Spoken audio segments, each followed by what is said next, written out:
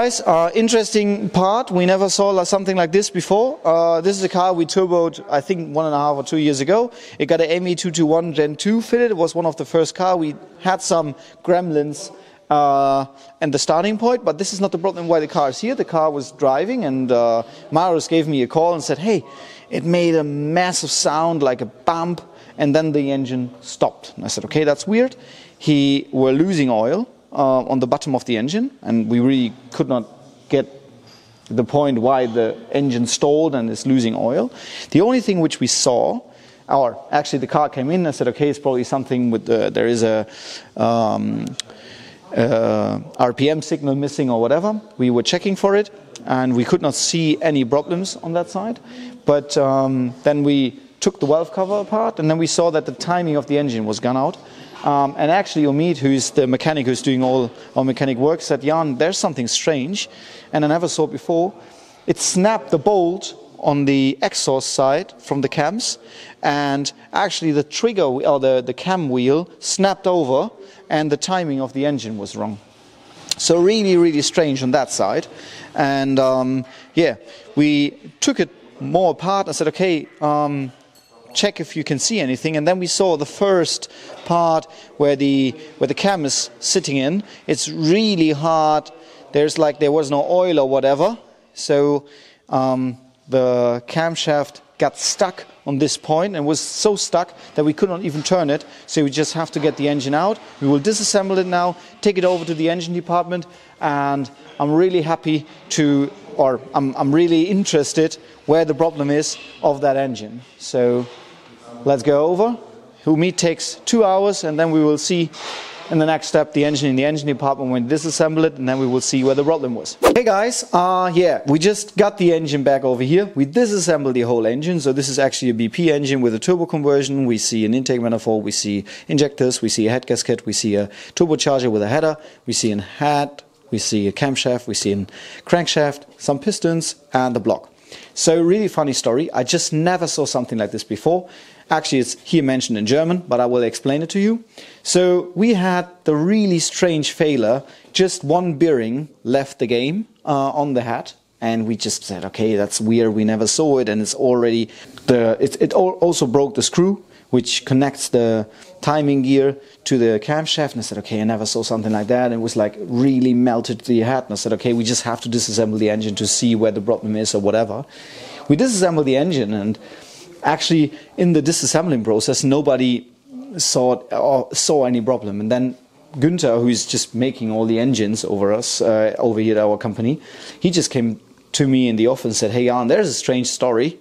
I never saw it before, and probably guys from America, they just know how MX-5 block looks like, but that's not the way how they should be set it up. And that was the way how they were set it up.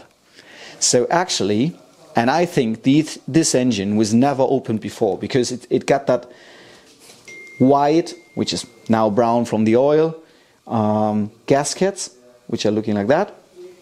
And yeah, it got a timing belt change back in the days, but I think the engine was never disassembled. And yeah, we just have it now in part.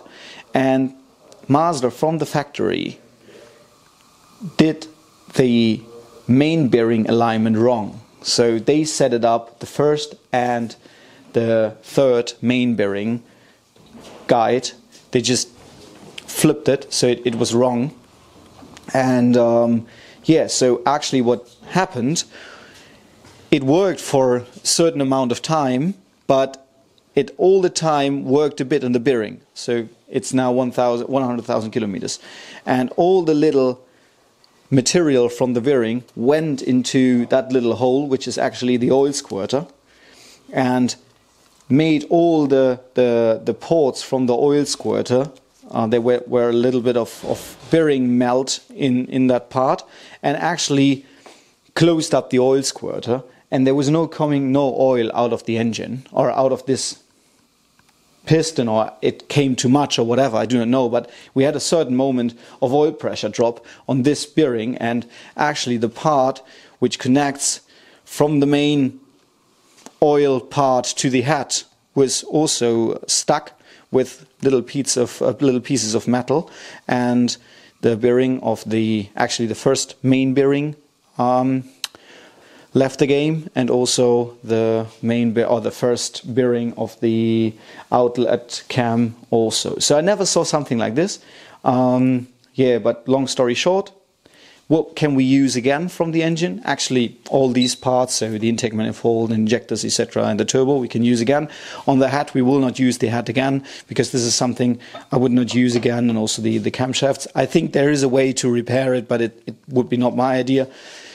We have a crankshaft over here, which can be repaired, so I would go probably for the first oversize, get it machined, aligned and balanced, and then just back up, and probably we could reuse the pistons, because they look really fine. So also the oil support ring is still loose, which is a problem on the BP engines. They like to burn and do not work fine.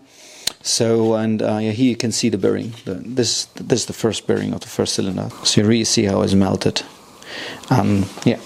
So long story short, I just called the customer and said, hey man, we have a problem with that engine. We have to make a rebuild. And he said, okay, in my lifetime now at the moment, I just cannot spend another 10k into making a whole new engine and doing new mapping, etc. So we went to the point, say, okay, I have a good VVT engine here. We just not overhaul the engine at all. We just replace the gaskets and all that stuff, timing belt, etc. And we just get a used VVT engine back into the car. That we will do now. So in the next episode you will see how we do the wiring from a 1.8 NB engine to a 1.8 NBFL engine, and we will show you how we manage the stuff with the cables, and we will explain you what are the difference in the engine bay between the 1.8 NB and the 1.8 NB VVT, and we will also explain you how the VVT will work in the head. So this will be in the next video. See you soon. Bye.